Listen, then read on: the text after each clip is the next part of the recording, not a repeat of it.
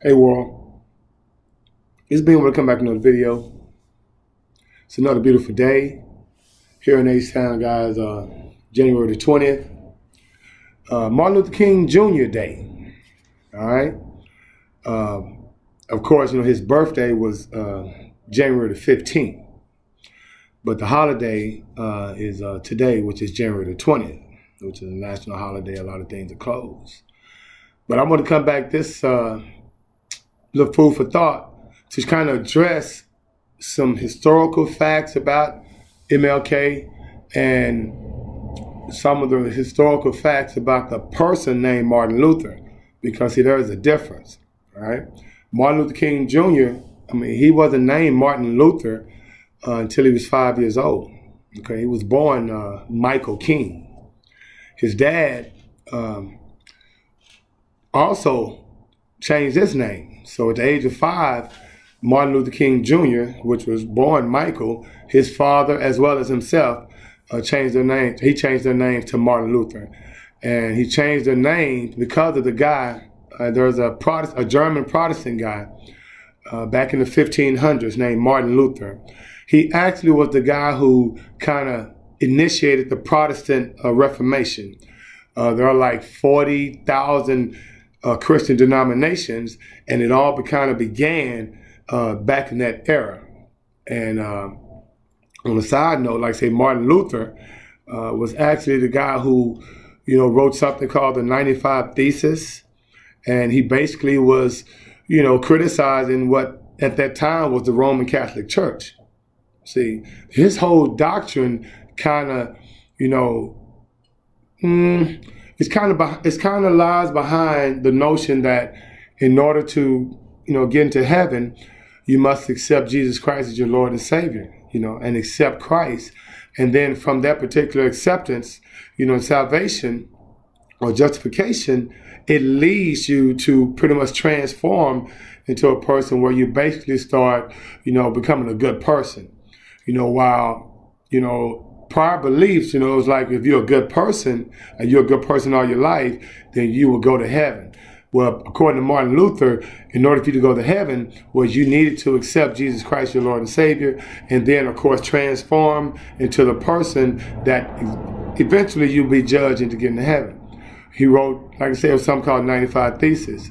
And this was basically something that Martin Luther King Jr.'s dad kind of admired. And that's why his name was changed.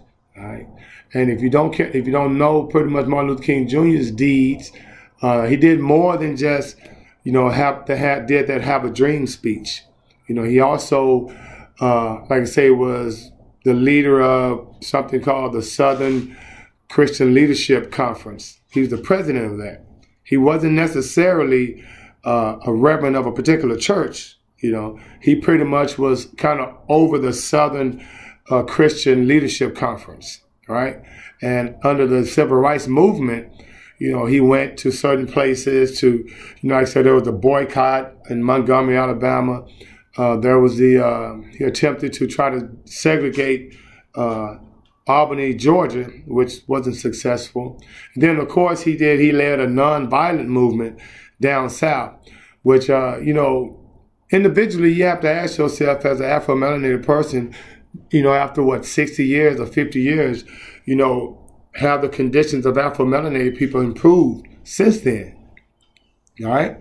That's a lot that hasn't happened. Looking at it from an economic, education, a political standpoint. Even just from entertainment, have the condition changed since the quote-unquote Civil Rights Movement and Martin Luther King Jr.'s influence on that. All right?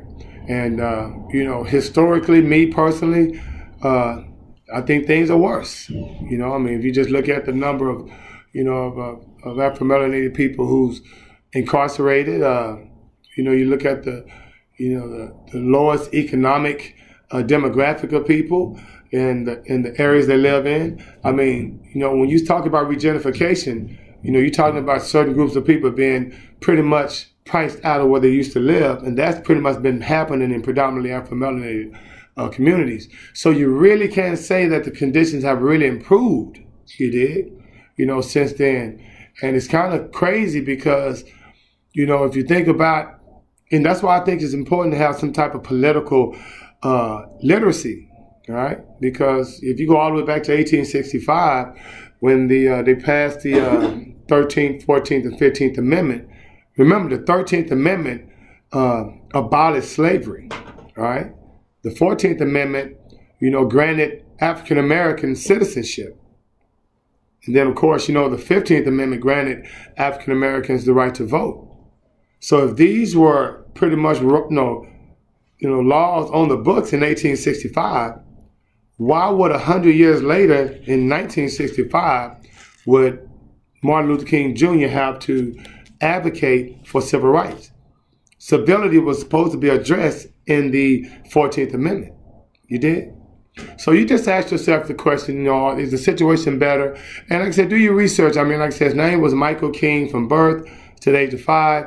The reason, you know, the person he was named after was a guy by the name of Martin Luther, who was a German Protestant priest who pretty much was the leader or initiated the Protestant Reformation. And that's why we have so many different denominations of Christianity right now.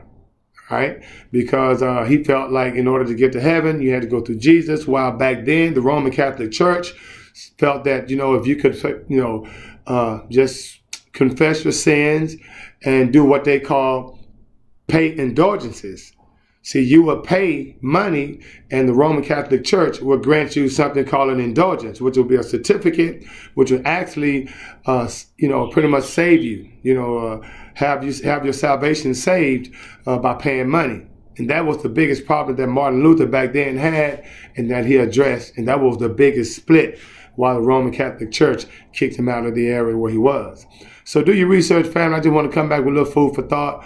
Family, I really appreciate you guys liking the videos, sharing the videos, and subscribing to the channel. It's a very humbling experience. And in the meantime, between time, may the Most High inside of bring you joy and being with His out of 5,000.